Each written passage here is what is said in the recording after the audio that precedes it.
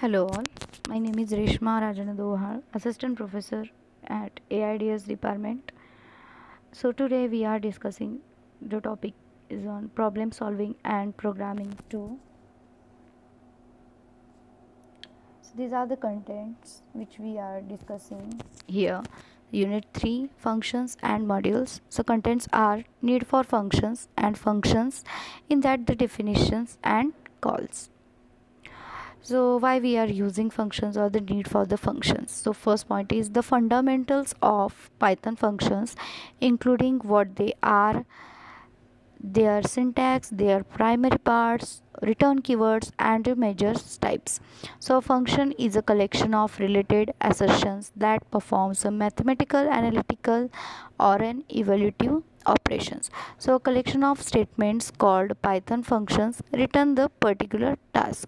So Python functions are simple to define and essential to intermediate level programming. So the exact criteria hold function names as they do variable names. So the goal is to group up a certain obtained performed actions and define a function. So we may call the functions and reuse the code contained within it within different variables rather than repeatedly creating the same code block for different input variables. So user defined and built-in functions, these are nothing but the two main categories of functions in Python. Then it will helps to maintain the programming consists uniqueness and the well structured. So next slide is nothing but advantages of Python functions or the advantages of functions in an Python. So first one is by including a functions we can prevent repeating the same code block repeatedly in an program. So next one is Python functions once defined can be called many times and from anywhere in a program. If our Python program is large in size, it can be separated into numerous functions which are simple to track. So the key accomplished of Python functions is we can return as many output as we want with different arguments. We can pass a different arguments here. So our next slide is syntax of Python functions. So here we are declaring the simple syntax for the Python function as an example format. So first we are defining our function def function name as an parameters we are passing here.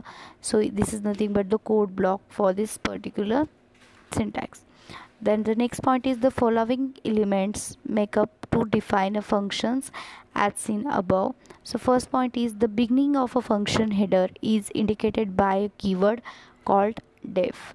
Then second point is the function name is the function's name that we can use to separate it from others. We will use this name to call the function later in the program. So in Python, name function must follow the same rule as naming the variables. So we pass an arguments to the defined function using the parameters, however they are an optional format.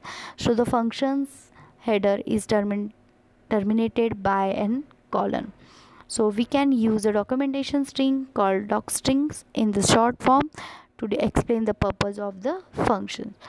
The next topic is the body of the function. So is made up of several valid Python statements. The indentation depth of the whole code block must be the same, usually by using of 4 spaces. So we can use a return expressions to return a value from an defined function. So example of a user defined function. So we will define a function that when called will return the square of the number passed to it as an argument format. So here the code. So example of Python code for a user defined function. First we are defining a function as a square in a number. So these functions computes the square of the numbers. It will return the values. Then the object we are calling as an square of 6. Then printing the value the square of the given number is and their object is called.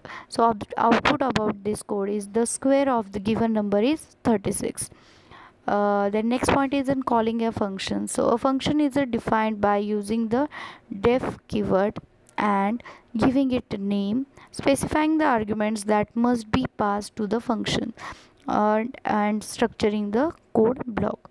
So after a function fundamentals framework is completed, we can call it from anywhere in the program. So the following is an example how to use a function. So this is nothing but the code regarding it. So example Python code for the calling a function. First we are defining our function as a function in the string format.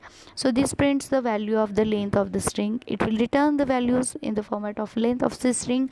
Then we are calling the functions as we defined. So here the first one is the length of the string function, and second one is the length of the string in Python function.